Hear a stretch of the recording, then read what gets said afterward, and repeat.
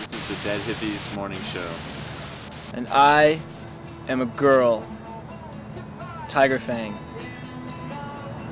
I am a girl. Boy with man head.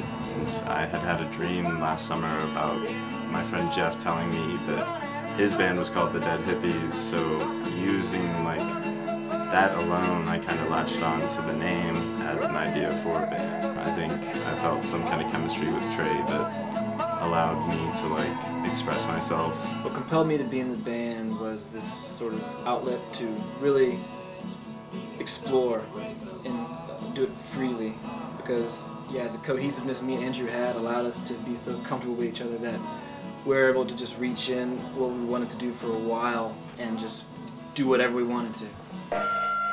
I think because of the nature of the performances that we have, which are kind of spur of the moment happenings, I don't know, I think it can be a really kind of questioning feeling that you get from the performance. The transitions from music to art were really natural. Writing and music and painting and all these ideas we have, I mean, they're coming from one place. We try to capture what it is we're experiencing at that time with our art, using the materials that we have around us. Another thing we've been involved with lately is this improvisational arts group, which is anything you can be.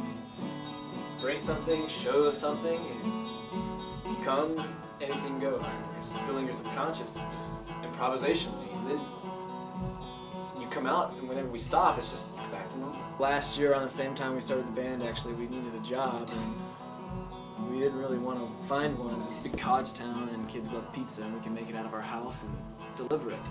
It wasn't just like a way to scam people and get rich. It was something to actually, strive for. In these kind of performances that we've had, we've revealed to each other who we are.